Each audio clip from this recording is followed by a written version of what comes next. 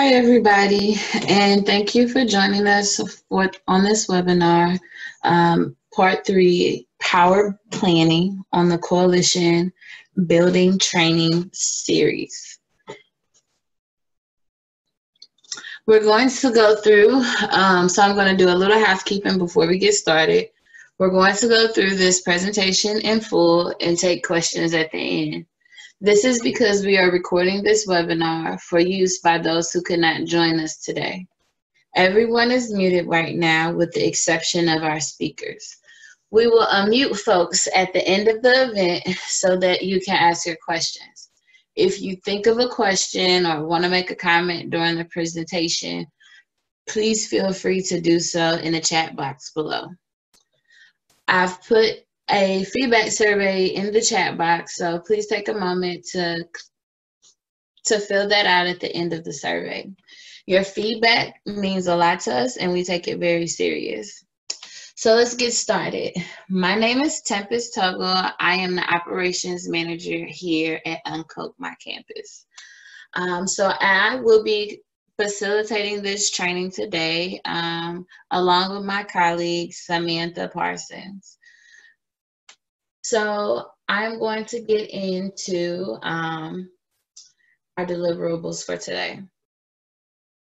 We will do an intro to Uncoke, a recap of yesterday's webinar, Step into Power with Me, challenges to power building and power planning, developing community agreements and strong teams, effective meetings. So I'm going to take the time to pass it off to Sam. Thanks, Tempest. Hi, everyone. As Tempest said, my name is Samantha Parsons, and I am the campaigns director with Uncoke. I'm just going to talk briefly about what Uncoke My Campus is and our vision for the future. Ignite of the people by protecting higher education from actors whose expressed intent is to place corporate interests over the common good. What this means is that we equip activists on and off campus. So we work with students, faculty, but also we work with community leaders and state-based advocacy staff and national advocacy staff. We equip those activists with resources, skills, and a peer-to-peer support system to take on the Coke network. Oftentimes, people do think that we only work with campuses, understandably, because of our name, Uncoke My Campus. But more and more people in the community have reached out to us over the past year in particular, asking to be more involved and to be brought into our campus network or into our network in general. And so we've been doing a lot of intentional work to expand that. And this makes sense for us. And we're going to talk about this in a little bit, but like Uncoke, we try to be very intentional about not growing just to grow. We want to be intentional about our growth being in terms of not just expansion, but deepening our relationships and our analysis. But this expansion to work more closely with community advocates in different issue areas did make a lot of sense for us because it literally is impossible to disconnect the influence Coke is buying on campuses across the country from the consequences that influence that he's buying on campuses across the country, how that's actually manifesting in our communities everywhere. We do seek to be anti-oppressive in our approach to organizing and achieving this vision, which means we critically examine power imbalances in our organizing. And this includes an analysis of the harms caused by capitalism and white supremacy. We incorporate an analysis of those things in our messaging and our campaign work. And we seek to organize from a place that follows the leadership of the most marginalized and affected communities. Last but not least, in terms of our actual organizing model or philosophy, we do use a distributed model of organizing. This means we partner with other organizations. So we partner with student groups, local community groups, state-based organizations, even national organizations to deepen their resistance to the Coke network and amplify the work that they're already doing as a positive vision for moving our country and our world forward away from the control of corporate influence, rather than just creating entirely new organizations across the country. If you do want to create a student group that is like Uncoke branded, or a community group that's Uncoke branded, we do support that as well. But if you're calling in and you're already a part of an established organization, we still work with organizations like yours.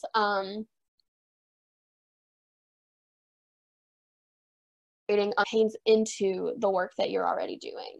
And a lot of this is just really wanting, like from Uncoke's perspective, wanting to really value and honor the work that a lot of organizations across the country are already doing to uncoke our world, and bringing those folks into partnership with us. Back to you, Tempest.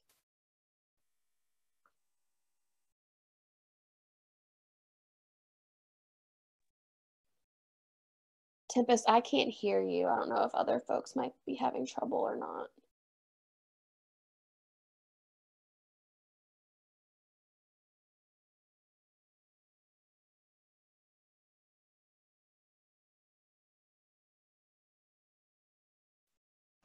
Can you hear me now?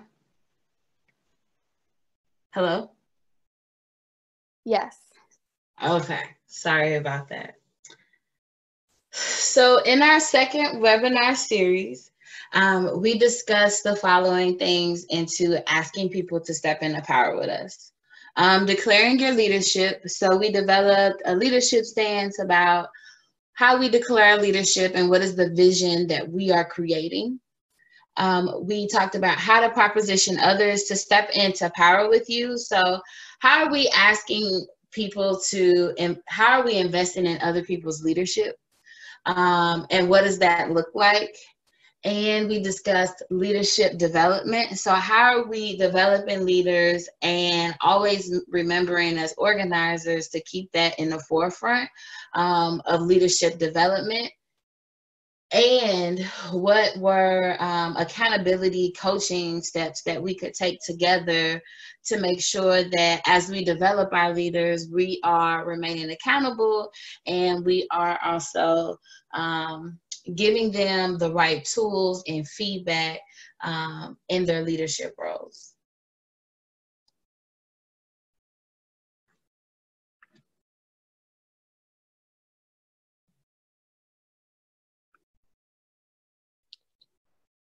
All right. Can you go back one slide for me, Tempest? So before we dig into a lot of what the real content of this webinar was intended to be, I want to frame it for a second. So far, if you've joined us on the previous webinars on coalition building and power building, we've discussed how to tell your story, how to use your story and your own self-interest to build relationship with others, and steps you can take to grow your organization or coalition in ways that are really rooted in relationship. And today, as Tempest has talked to us about, we are going to talk more about tips for working within those relationships to effectively move our campaigns forward. And this includes things like naming our values, developing community agreements, and running effective meetings. But before we hop into that, I want to speak briefly to situate those tips within some of the common challenges I see that sometimes move our organizations or our campaigns off track. And many of those challenges can actually be traced back to the practice of white supremacy culture within our organizations.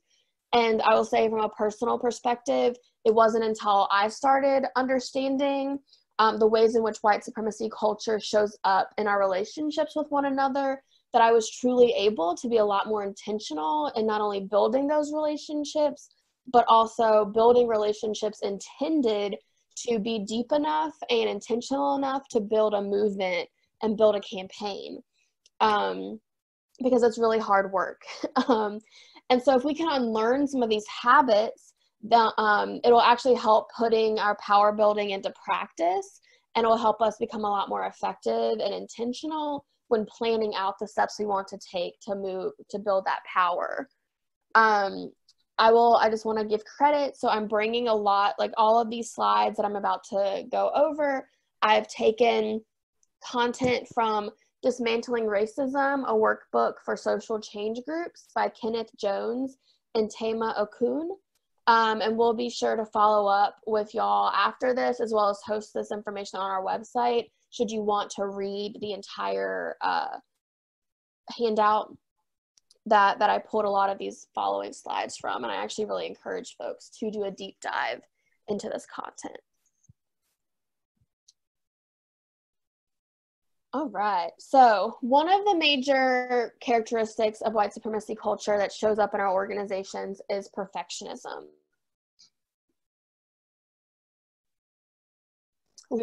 Us as community members viewing mistakes as a personal failure rather than a mistake simply being a mistake. So sometimes when we're building with others or counting on one another, we can fall into a trap of seeing that someone who made a mistake, they themselves are the mistake, rather than a mistake as an action someone makes and that can be corrected, and therefore does not require like any type of punitive punishment.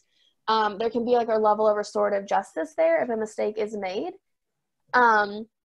Because of this emphasis on perfectionism, there's also oftentimes little energy or time put into reflecting on ways that we can improve within our organizations. And we see this show up a lot in terms of like, we work really hard to get events, to put on events or host actions in our organizing, but we don't always take the time to debrief all of that.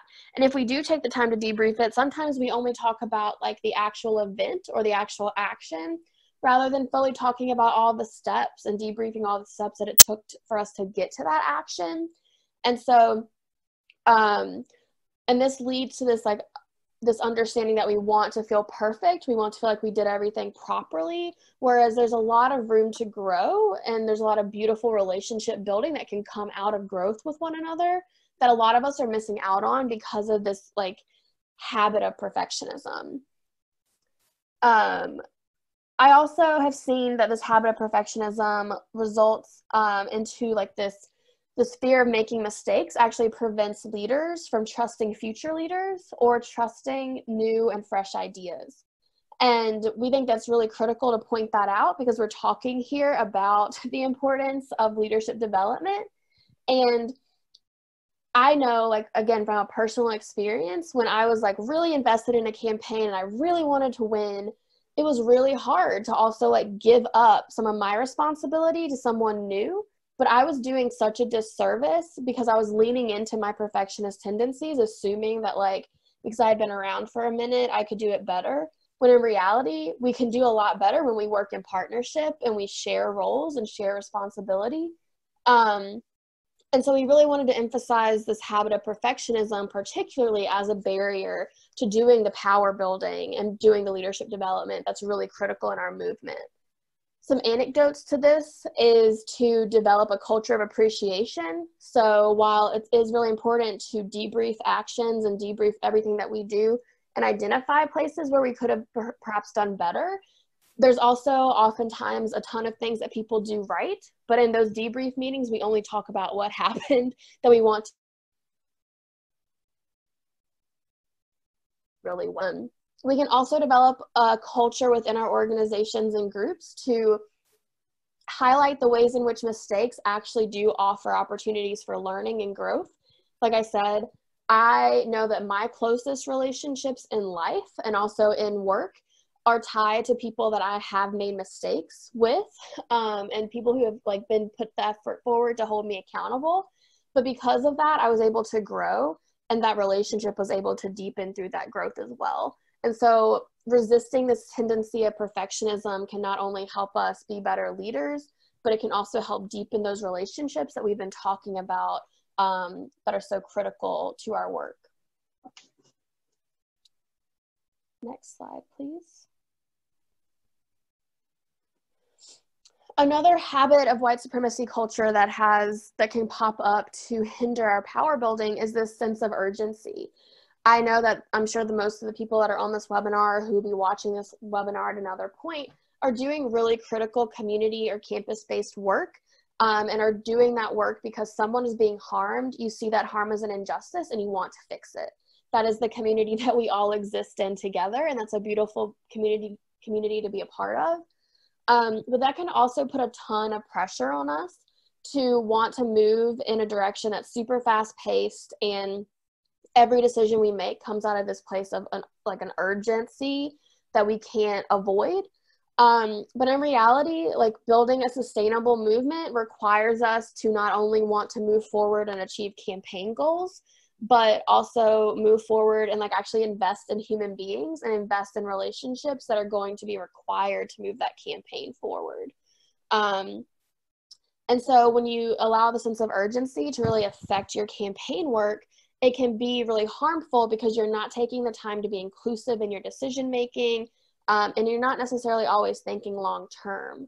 I know that in a lot of the campaigns that I've found successful have been the ones where, despite feeling very overwhelmed, I did take time to work with my team and map out a plan for the future months in advance. And of course, those plans are going to pivot and change, and those moments suck because we invested so much time in planning them. But just sitting down and making those intentional plans also open really necessary, very necessary space to be thoughtful and inclusive in our decision making. The sense of urgency also can result in us sacrificing really important allies for quick or highly visible results. And oftentimes we see this play out most predominantly in white-led receiving, but are not actual, and that are like doing democracy work, but they're not actually talking or connected to the people who are being affected by the harms that organization's trying to correct. And because they need, organizations need to like prove that they can do something and to prove that they have results, they have this sense of urgency to prove themselves, and that results in oftentimes sacrificing the people at the table who should be actually leading the conversation at the table. Some anecdotes for that is creating realistic work plans, being really mindful and intentional about long-term planning, acknowledging that sometimes tasks do take longer than expected, and that's just the reality of the work. Again, it's not a mistake of an individual. And then setting goals for what it means to be inclusive, and actually developing out work plans related to those processes, instead of just developing out work plans for the creation of content or the creation or like the planning of an action. You're also developing a work plan that's intentionally about the process in which you want to use to move your campaign forward, and being intentional about that process, being very focused on being inclusive.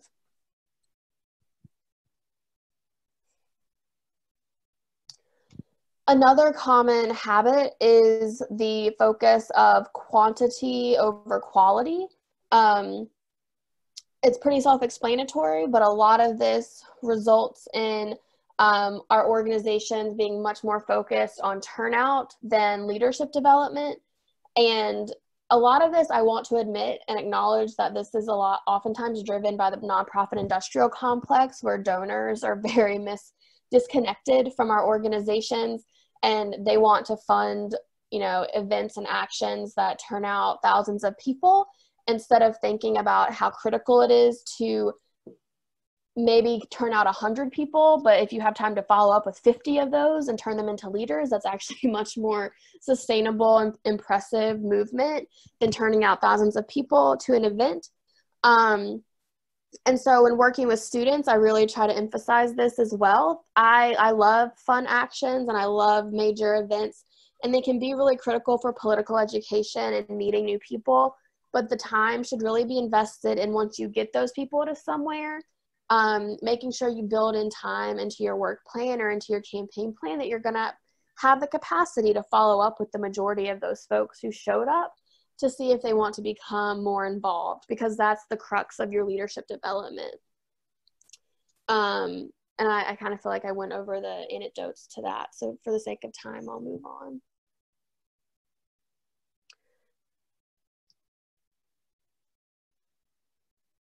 Obviously, this does show up in our organizations. I also feel that it shows up in our opposition, and I like to emphasize that when talking about particularly campus movements, but also community-based movements as well. So with paternalism, this habit often manifests in ways where people who have power think that they're capable of making decisions for those who don't have power. People who have power don't think it's important or necessary to understand the viewpoint or experiences of those for whom they're making decisions. And those without power do not know how decisions get made and are oftentimes the ones who are most affected by the decisions that are getting made. Like I said, this shows up in our organizations, particularly when student organizations are white-led. And it shows up in our opposition. I've seen one of the major ways that student organizing is pushed back against by administrators, or even like community-based organizing is pushed back against by local representatives or state representatives, is when these people take a very paternal approach to organizers themselves, saying, you know, we need statistics, we need data, instead of storytelling. Being paternal in the sense of denying people's emotions and lived experiences. You'll always hear staff at Uncoke talk about how we prioritize storytelling oftentimes over, or we at least view it as just as critical as data and statistics, because people's real life impact are what should be driving policy change. But oftentimes you'll have administrators or representatives who are in power that we're trying to appeal to, who very much put that burden back on organizers and say, you know, you're just too emotional, or I need to see the data. I oftentimes, or almost all the time, tell student activists to resist the urge to fall into that trap. It is paternalistic. And the reality is that a lot of these people work for us. And it's up to them to define some policies that, you know, could be passed, or processes that we might need to follow, but they need to develop those based on the stories that we're bringing and the lived experiences people are bringing to the table, rather than denying or totally discounting someone's lived experience just because maybe it's an emotional story. And then this is also important in terms of leadership development. It's really hard for someone new to come into your organization and take on a strong role within the organization if they don't know how decisions are made, or if they're not included in the decision-making process. And so really working to ensure that not only our events and our recruitment is inclusive, and the way in which we build the way it also has to be inclusive. Otherwise, we're not actually bringing new members fully into the fold of our organizations.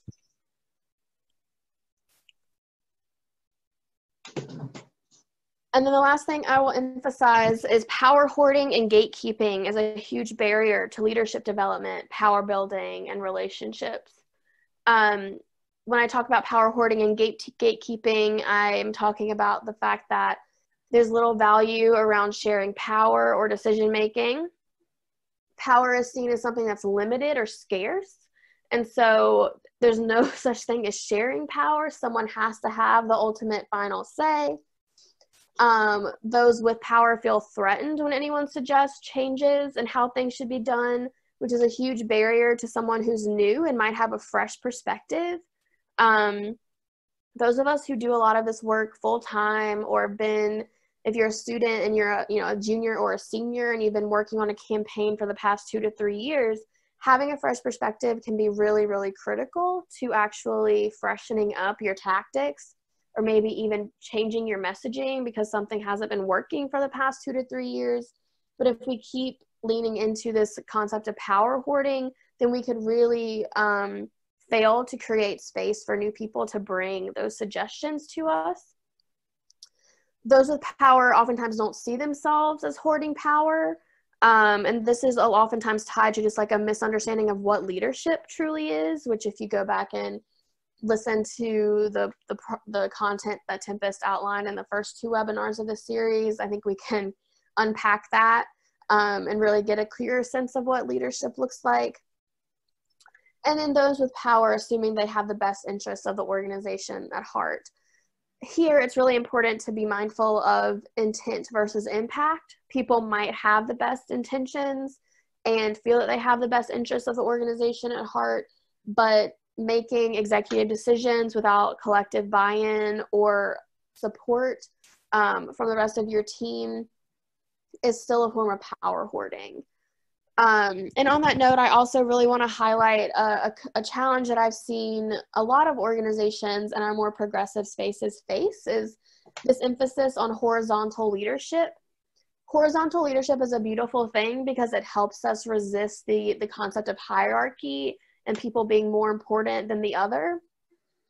But I've seen horizontal leadership go in a direction where something as simple as sending a tweet or crafting a Facebook event requires the buy-in and approval of every team member.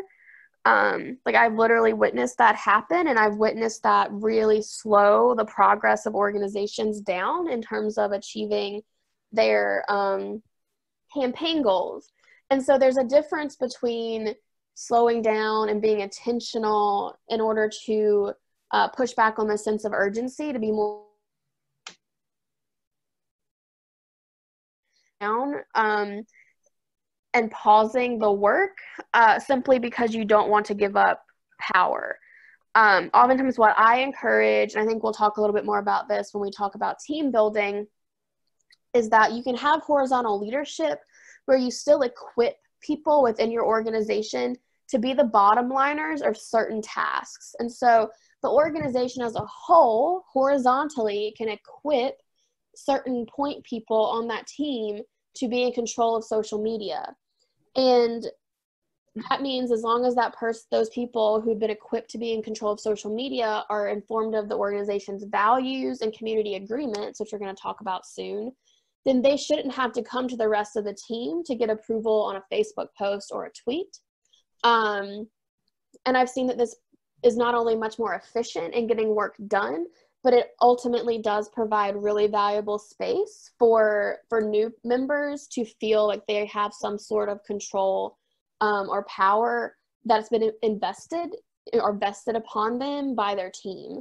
And this also goes back to resisting perfectionism. You might, equip someone with a bottom lining role to work on a very specific task. And if they make a mistake, they make a mistake. That isn't because you shouldn't give them that role. It's because every single human makes mistakes, and that's a reality of all organizing, and that's a reality of being a human being, and shouldn't be used as an excuse to gatekeep resources. So yeah, I'll pass it back off to Tempest, but I felt that it was kind of critical to talk about some of these challenges because unlearning a lot of those habits or developing your community agreements and your team model in a way that resists those habits can really set you up to be successful in your power planning and power building moving forward. Thank you so much. So let's talk a little bit about community agreements, what they are and how they help build our movement. So community agreements are just a measurement of accountability, transparency among coalitions, community partnerships, and organizations. And so they just help reinforce inclusiveness among group diversity. So like we talked about, Sam just did a really good job about talking about the different types of leadership and making sure that we are honoring the differences among people. It also strengthens the group's clarity around strategies, communication, and accountability. So how are we being clear about the vision and how are we shaping the movement that we are building? The support of other issues outside of our coalition and organization. Sometimes it helps us create balance, what are the measurements we will take to look at issues that are not particularly just our own, but issues of people that are also a part of our community. and also gives guidelines to like how a meeting can function. If you've ever been to a meeting, you know, they can sometimes be haywire if they do not have a set of guidelines. People can leave feeling really angry, hurt, unheard, or like they're not really a part of a movement. So it is best for people to come together in the beginning to begin to develop community agreements to set a healthy work atmosphere. It's helpful. They're not set in stone because they can always evolve, right? So things are always changing. Sometimes we just need to get some boundaries established. And as our thinking evolves, as we undo some of the isms that Sam mentioned today, we think about other things that we can actually add on to the plan. So agreements that we could possibly make when we are a community with other people is encouraging people to step up and step back. Sometimes people show up to meetings and they don't say anything at all. And so we want to encourage those people to step up and speak and give their input if they have any. And sometimes we need to encourage people to step back for a second in our meetings because they may take up the whole meeting and monopolize the situation. Also challenging the isms. So I use community agreements all the time. That is like the first part of my agenda when I am hosting a meeting. And the reason is because I want us to always come together and understand how are we working together and how are we going to be in community with each other. And so challenging the isms for me is really big. So how are we challenging perfectionism and allowing people to create? And also like how are we challenging perfectionism in the form of appreciations, appreciating the ones that we are in community with. A community agreements really need to be inclusive and free of recreating the systemic oppression that is already happening. A lot of the time, because we are acting in the sense of urgency, we don't really understand how we are recreating that systemic oppression. And so when we create these community agreements, it helps us embody dismantling those behaviors. Excuse me. So let's talk about some team models. So let's talk about an ineffective team model, actually. So one where everyone leads. So everyone gets a piece of the work and they just go in their own directions, and it's kind of like, okay, well, when we come back together, we might be able to actually do some work, but we're not sure because there is no clear communication about what's really happening there. We just know everybody has a task and it may or may not be getting done, but nobody's checking in. Sole leadership. When one person has all of the leadership, when everything is always directed to that person, and they're not passing on the work, they're hoarding the work, and people are laying everything on them, that is also very ineffective. Yesterday we talked about how we can sustain our movement. This is definitely not how we sustain our movement by focusing on sole leadership. This does create that kind of burnout that we talked about yesterday. And then the other ineffective leadership is who's leading. So, you know, people are just doing whatever and you're not really sure who's running the social media. You're not really sure who's doing the planning for the next event. You're not sure if the turnout has been done. And so that is also ineffective and non-sustainable. So none of these models are sustainable models for our organizations or our teams, just because they create dysfunction. They create a lot of ways that when we talked about yesterday, it doesn't develop leadership. In the way we think about leadership models, they should always be leadership developing. So one of my favorite effective team models, it is actually, they call it the snowflake model. I just call it an everybody leads model. So in the center, you have your core leadership, which may or may not be comprised of 1 to 2 committee leaders who come and speak on behalf of the committee. And so this model, I like it because it helps create that balance in leadership styles, because everybody leads pretty differently.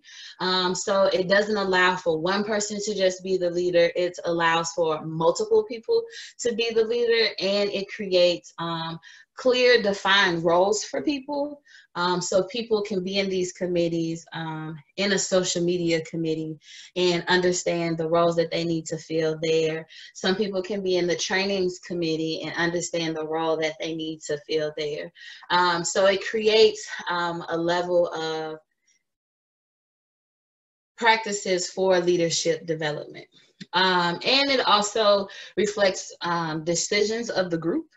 The group is able to make healthy linear decisions just based on how they set up the committees, right? So there's not one person making all the decisions. This is a group of people who are leading these decisions together, instead of it being all over the place like we talked about in the ineffective models, just one person who owns all that leadership and making all these decisions that may be very ineffective. So this creates balance, and we have to remember that we just need a little balance in our organizations. And the more that we are working on how do we develop leaders in a form of effective team models, it will create a lot of balance for our organizations and teams, so that we are able to have long-lasting, healthy, sustaining movements.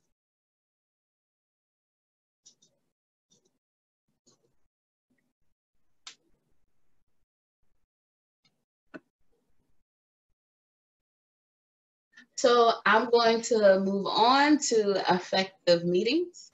So a lot of our meetings that we go to sometimes can be really boring. They can lack direction, but meetings can be a really informative way to develop our strategy and an opportunity to develop more skills. So if our meetings aren't planned with the shared goal in mind, sometimes they can be hard to manage if the right mechanisms aren't in place. Sometimes when the things are not in place, like community agreements, challenging the isms, and also us personally working on how do we dismantle those habits of white supremacy, it can be hard to sit in a meeting. I've seen meetings where people have blown up and it was dangerous. I've seen meetings where people could not recenter themselves, or there was nothing accomplished because no one could stay on task, or people didn't even know why we were meeting. And so we want to avoid that by creating an agenda that outlines why are we meeting in the first place, and what are the goals we are trying to accomplish.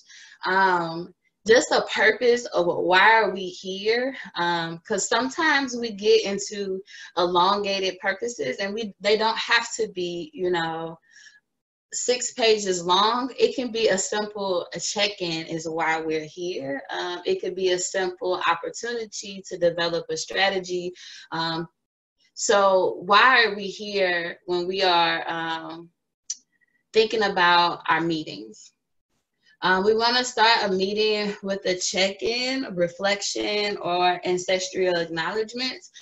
So at the top of my meetings, I like to always start in with a check-in. The reason why I start with a check-in is because I want to see the kind of energy people are bringing into the room. Sometimes we take for granted that just because we're doing this work that we're okay. And sometimes it's okay to not be okay and to need space, to want to leave, or to just say, hey, this is what I'm dealing with and I just want to let you know. Reflections can also be good. So reflecting on, words of our ancestors, and especially ancestral acknowledgments, honoring the land, the sacred land that we sit on, because a lot of the land that is here is not ours and it does not belong to us. And so how are we starting our meeting with honoring those around us? In our meetings with evaluations, to strengthen our meetings going forward. So like what happened in this meeting, what are not necessarily negatives, we call them deltas. What are things we can change? And what are things that are doing really great that we need to keep the same? I also like to take that time to end meetings with appreciations. As Sam talked about in perfectionism, we sometimes often overlook people. And so I really love appreciations at the end of my meeting, just to say, hey, like, I appreciate you for maybe giving me a new outlook on an issue that I haven't seen yet. And so just one sentence about like how you appreciate someone can always make a difference. And as we've been talking about, it is important to think about leadership development. So this is an opportunity for you to recruit the facilitators, note takers, and timekeepers, because we should not be doing that all by ourselves. That should not be one person. And also create space for an agenda change at the beginning of each meeting. This will allow for us to pivot if we need to. Right? Like right now, it's happening in the world. I don't think we thought we would all be quarantined in a house or wherever we are in our places to feel safe. And so how are we pivoting to create a more accessible learning opportunities for people, right? Or how are we pivoting to shift to support our communities during this time? So we have to always make sure that we are creating space for things to change, because everything is not set in stone. So making an agenda. This sometimes seems simple, but sometimes we make it very difficult to actually make an agenda. But they don't have to be, right? So writing it out really helps you set the vision for why you are meeting.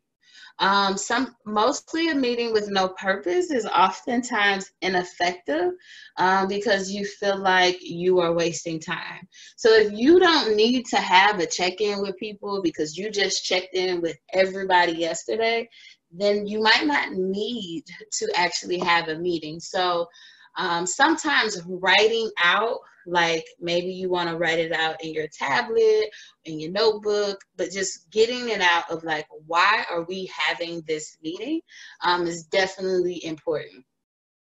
Agendas help our meetings by giving us guidance to the strategy while we're preparing for events, and helps us stay focused on the mission. If we're not staying focused on the mission that is at hand, then the problem is we begin to derail and we begin to organize in a mess. It becomes chaotic and there is no clear direction, and it provides bad development of leaders in our community. It also creates transparency among the group. I personally have been to meetings where people have monopolized the agenda, and so we didn't know what was on it until we got there. We weren't able to change it, and it actually didn't meet the need. So people left, right? So we want to make sure that people are very clear about what they are showing up to, and that this is not a trick so that someone can monopolize our time together. Excuse me.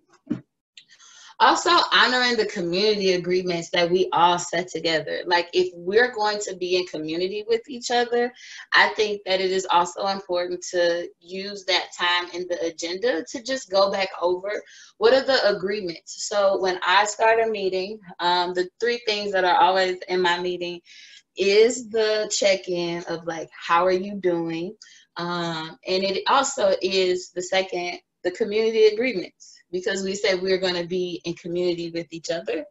And so how are we going to maintain this? And this is the thing that we want to manifest while we are meeting with each other. And then it also allows for opportunities of leadership development. So like I said earlier, you can recruit people to do note-taking, and it's also an opportunity to say, hey, you know, we talked about all this work. Now we need people to sign up. So then this is your opportunity to invite people in to leadership to actually do the work that you all are naming in those meetings. So one of my favorite quotes is by Florence Kennedy, who is a Black woman civil rights activist. And she said, don't agonize, organize. A lot of the time, we are complaining about how we don't get the work done, or sometimes we are frustrated and feeling just lost. And so I hope that, you know, you're using these tools to not agonize, but how can you organize a better team and better strategy and create a better vision? So I want to give you an example of a POP agenda.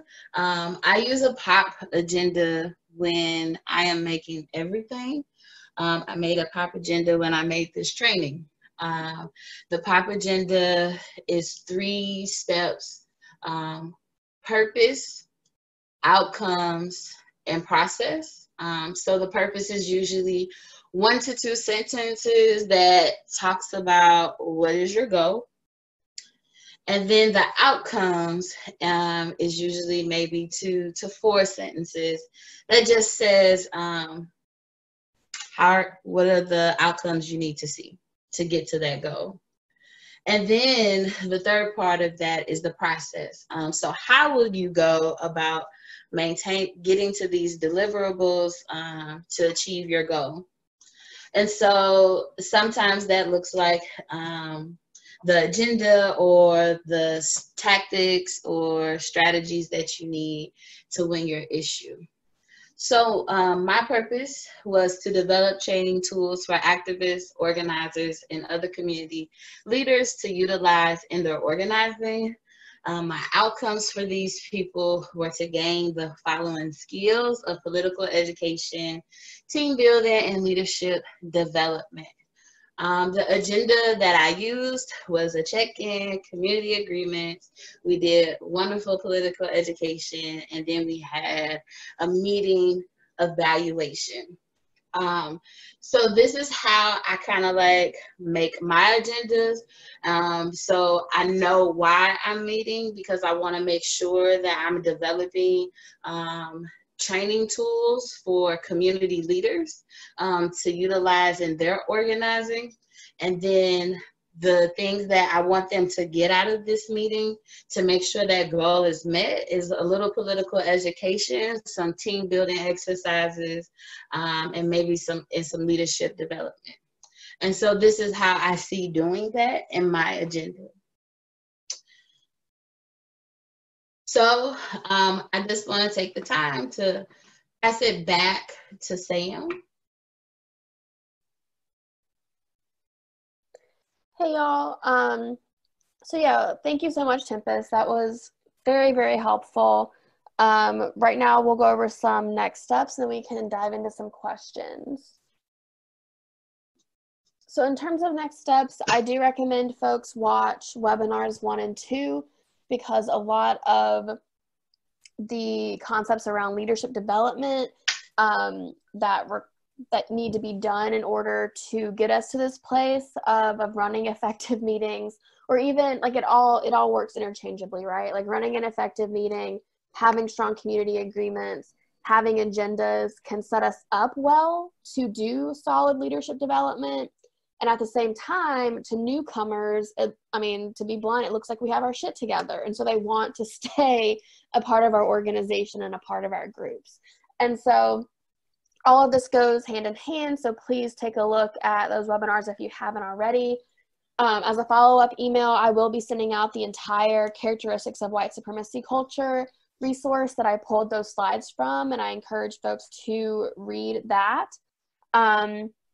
And then because so much of our team model and our leadership development and unlearning those habits of white supremacy culture can be done and be done a lot easier if we have organizational value statements and community agreements. I really encourage folks to, like, if you already don't have a value statement or community agreements within your student org or state-based org or community org, to create them.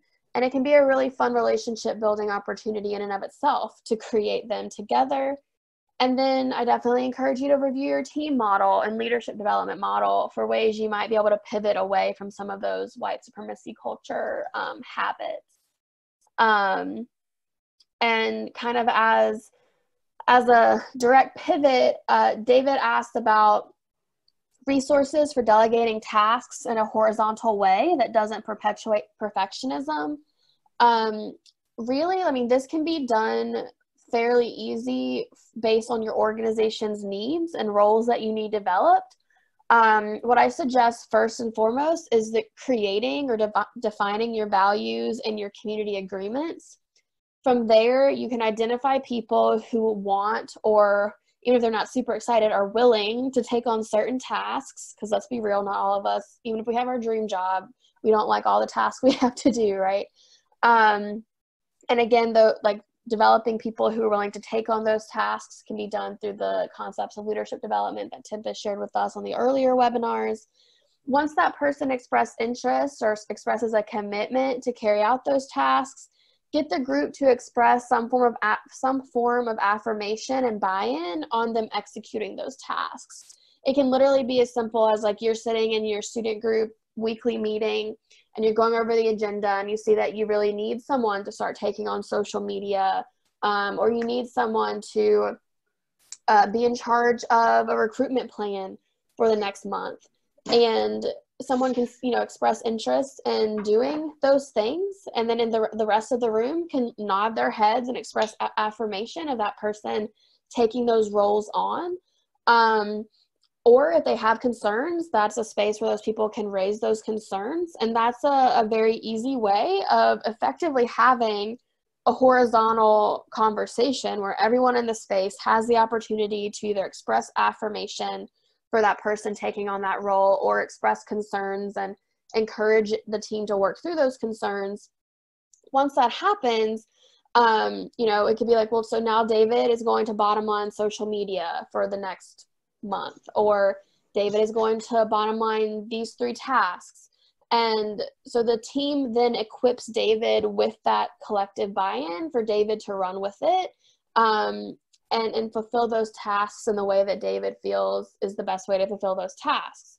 What's also really nice is that if you have those values and community agreements defined, the person who is equipped with that role can refer back to those agreements and those values to guide them in the production of that content or the completion of those tasks. And should the person who is equipped with that role make a mistake or maybe be late in completing the tasks, the team can also refer back to the values and community agreements to guide their reaction. So just like if we were working on social media posts and the team empowered or equipped one person with the ability to be their social media, the person bottom lining social media, and you have clearly stated in your or in your engagement, then you probably that person who's doing social media knows they probably should not, or definitely should not, be racist or sexist or share racist or sexist content on social media. If your values are, rooted in resisting capitalism or white supremacy, it then equips that social media person with the confidence to include an analysis or commentary about capitalism or white supremacy in their social media posts. And then let's say someone messes up or makes a small mistake. If the team's values say, well, we want to resist perfectionism, that means the team can then go to that person who is equipped with that role and say, first of all, you only messed up once, and so you spent a whole month doing amazing work, and we affirm that work you did.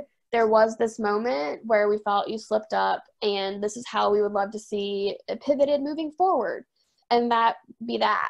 Or if you did cause some more extreme harm for some reason, the community, if your values are rooted in slowing down and not leaning into a sense of urgency, maybe your organization might push back a big event or something because you need to prioritize repairing that harm.